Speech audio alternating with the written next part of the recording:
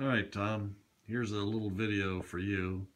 This is the whole peninsula.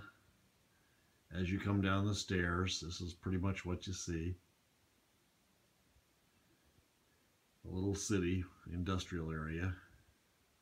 I repainted the backdrop so it looks different. It matches the color of the trees in the foreground.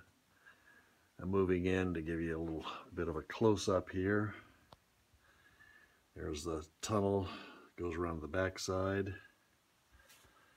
A couple of factories. The one in the foreground is temporary. I'm going to have to make one to fit in there, to fit better.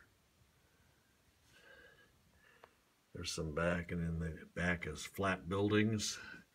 I've set them up about 1/8 to 1/4 of an inch to give a little bit of depth there in the back. Put a couple of trucks and stuff in. I haven't put any people in yet. Here's the passenger station in the foreground. John Dow painted this for me. And then there's a little commercial strip right here in the front, in the middle of the scene. And then we're going to the other side, which is more sidings, industrial places to load and unload things. That building in the background there, it's kind of a triangular building on the end.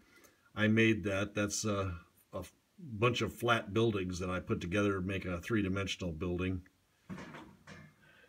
And then going down toward the other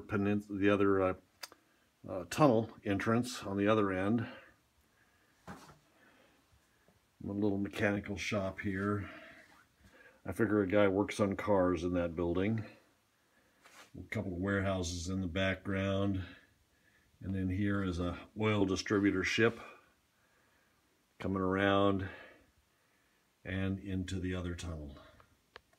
That's pretty much it.